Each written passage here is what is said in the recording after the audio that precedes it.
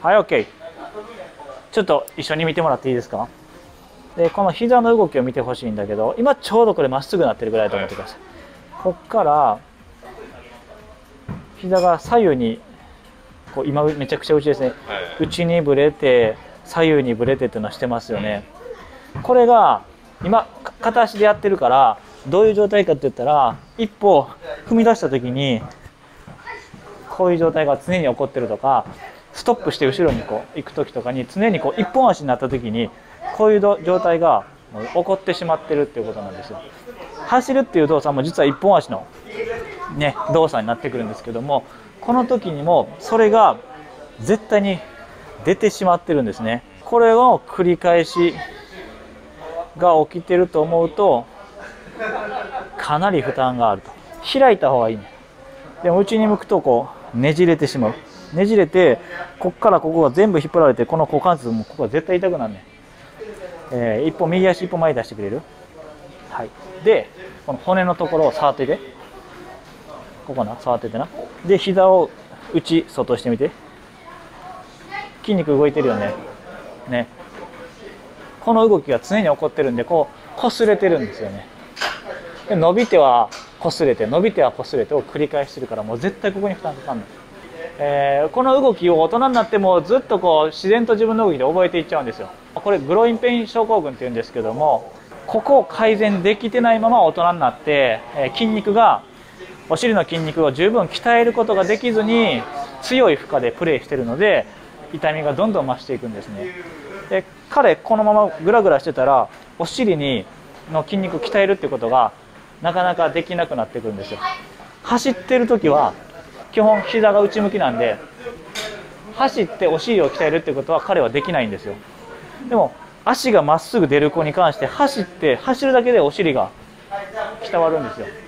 こうじゃなくてこっち側に変えてやらない。これできたらめちゃくちゃ大きいから OK。 正座の状態で思いっきりこう骨盤開く。膝開く。そうそう。で骨盤はしっかり立てる。立てた状態で膝の内側を床につけるようにぐーっと体を倒していく。ナイスナイスナイスナイス。はい。その時に骨盤をもっとこうね、ここを前にしっかりする。で前後に動く。1、2、ナイス、3。つま先同士くっつけようか。はい。くっつけてこの骨盤を前に入れる。この状態で前後に動く。そう。特に後ろの時きつくなるよね。後ろの時も絶対だからこう前に伸ばした状態でこう我慢する。そうそうそうそうそうそう。ちょっとこの内ももが伸びてる感じあるかな。あるよね。はい。じゃあこのまま足を外に開いていきます。骨盤体起こしていいよ。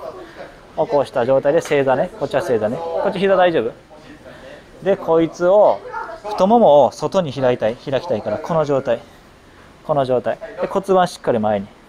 骨盤前傾にした時にこう膝がついてくる、つま先もついてくると結局太ももが内に入っちゃってるんですよ。これをぐーっと開いてやるね。ここでキープしたまま骨盤だけを前に持っていく。するとここがめちゃめちゃ伸びてこない。こいつが悪いとこやね。わかる？開いたまま骨盤を前に。そう。1、2、3、4。はい。よいしょ。はい。ナイス。ナイス。いいね、いいね、いいね、いいね。今どんどんつま先が内に向いてきてるんで、家でやるときはまず起き上がろうか。起き上がった状態でこういう状態、つま先が上に向いた状態ね。でもし骨盤を前傾にしたらつま先が一緒についてきちゃうんだったら、つま先を絶対残せる範囲でしか骨盤を動かさないで。わかる？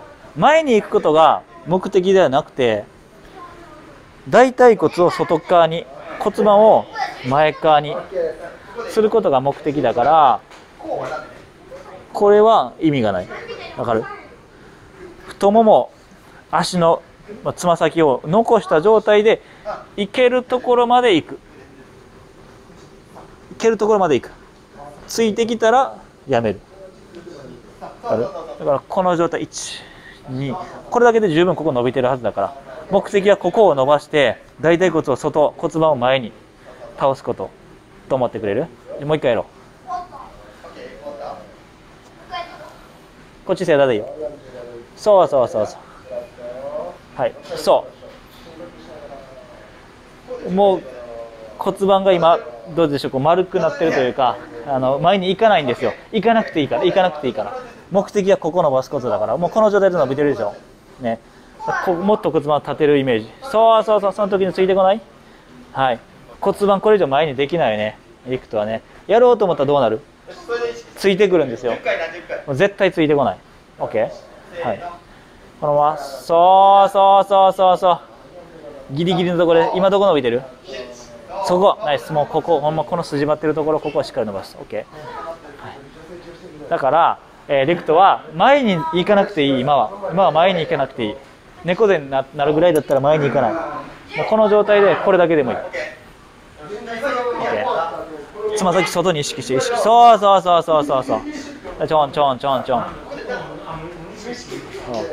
どこの状態で伸びてる感じあるよね。はい、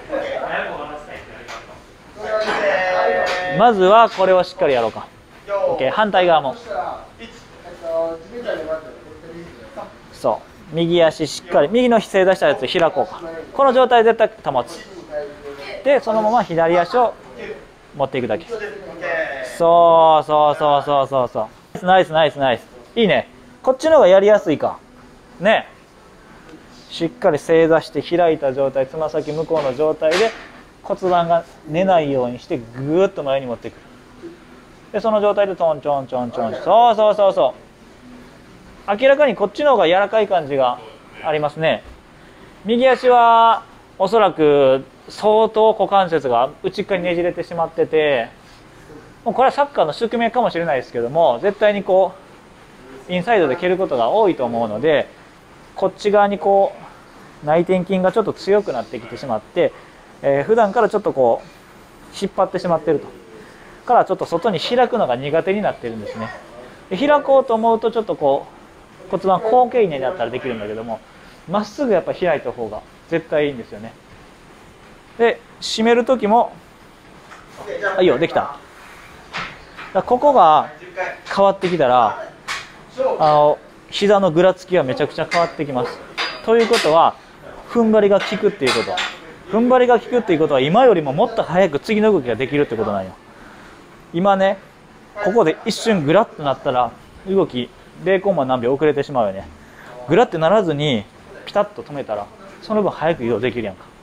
でもっと早く動けるはずやねん。力をロスしてしまったらもったいない。ロスした分ここに負担かかってんねん。傷んでしまってんねん。ここに傷んでしまってんねん。もったいないよね。止める OK。 そのために必要なのが大腿骨と骨盤をもう乖離させるっていうことですね。分解させる。これが一緒についてきてたら良くない。わかる？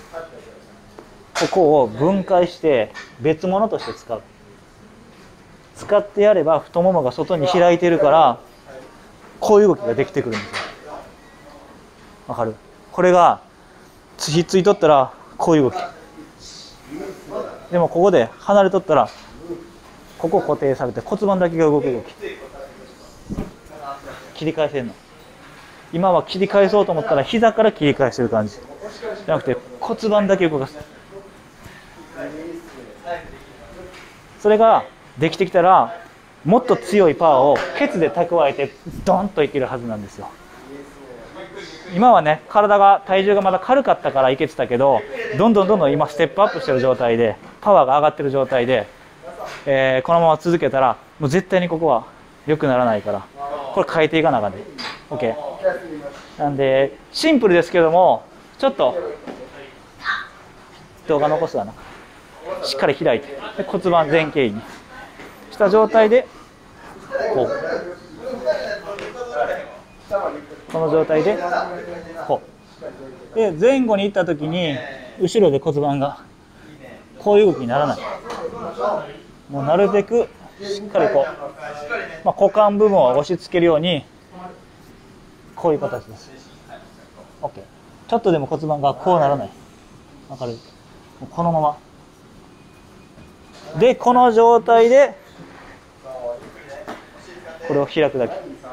開いてこうできるようになってきたら徐々に前に持ってくる。OK。別に前に行くのが目的じゃないから、ここの伸ばすのが目的だから、まずはこれで伸びてるんだったらこれでいい。でちょっとずつちょっとずつ前に来れたらいいよね。OK。この2つを徹底的にやってみてください。で2つって言ったけどもう1個だけごめんな。大腿骨を外に向けたいんで、外に向けるお尻のストレッチをやってください。ちょっとここでやってみようか。そうそして、はい、この時も骨盤しっかり立てて、猫背じゃなくてこのまま膝はこれ太ももじゃはふくらはぎの骨、すねの骨か、すねの骨は曲げすぎると甲が薄くなるから、ちょっとまっすぐぐらい、自分の体にまっすぐぐらい、そうでそのまま開くんじゃなくてぐっと閉じる、閉じて前に、そうそうそうそうそうそうそう、でここねじれてるの分かるね。それ頑張ろう。そう、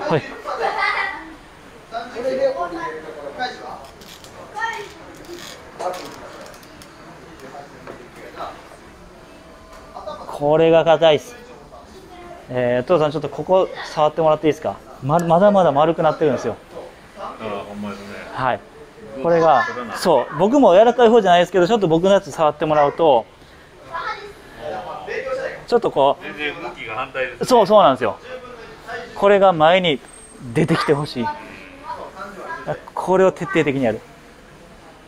そうすれば開けるようになるから、開いて骨盤を前傾にできるとしっかりとこう体重がここにかかってくるんですよ。これができないと基本的にはこう外にずれたりとか、こういう動きになってきたり。OK。